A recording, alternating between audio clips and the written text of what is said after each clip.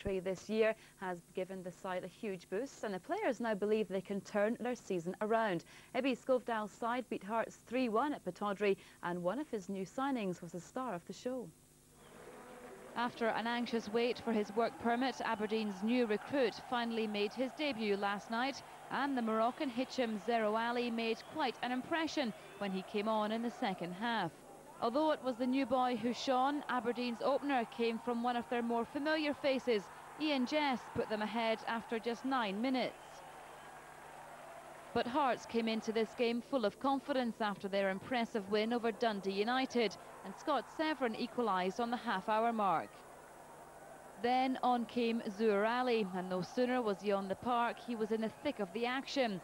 Roddy McKenzie managed to save his strike, but spilled it straight into the path of Ariel Stavroom.